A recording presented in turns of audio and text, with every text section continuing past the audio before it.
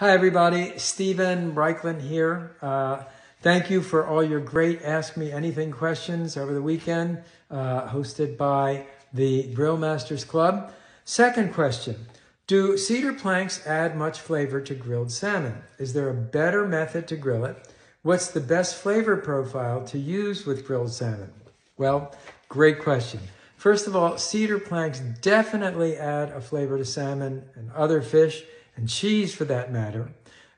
First of all, you have the flavor of the cedar. And second of all, back in the day when I started using a cedar plank, I recommended that you soak the plank in water to keep it from burning. Well, now I do just the opposite. I actually put the plank on the grill, char it until it starts smoking. So you get an extra flavor. It looks great. You get a cedar smoke flavor before you even start.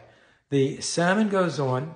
In terms of flavor profiles, I like a mixture of mustard and Dijon-style mustard, Dijon-style mayonnaise. So the mayonnaise, creamy, keeps the fish moist. The mustard kind of cuts the richness of the fish and balances it. Dill is another great flavor.